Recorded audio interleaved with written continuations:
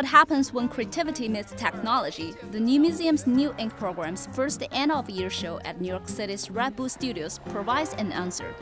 Bringing together 100 innovative entrepreneurs and cultural practitioners working at the intersection of art, design, and technology, the New Ink encourages collaboration between creative talents from different disciplines. After developing the program for over 1 year, its inaugural show built a platform to showcase creative products, pushing the limits of experimentation and exploration.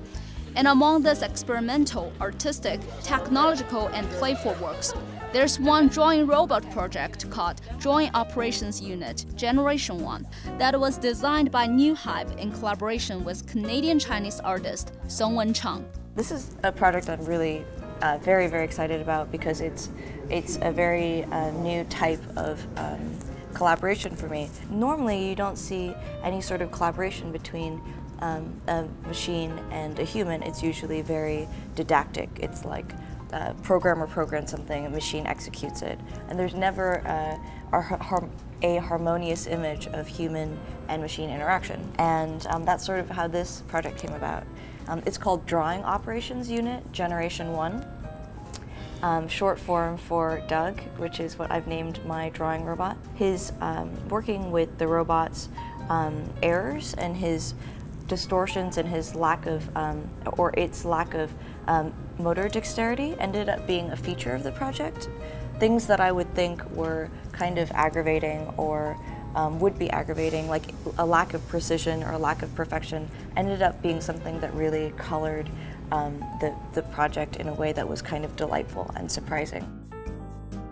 Using drawing as her foundation, Sougwen Chung has been exploring the contrast between tangible and intangible, material and immaterial, digital and physical for over 1 decade. In pursuit of more possibilities, she combined drawing with other forms of art, such as sculpture, installation, and performance.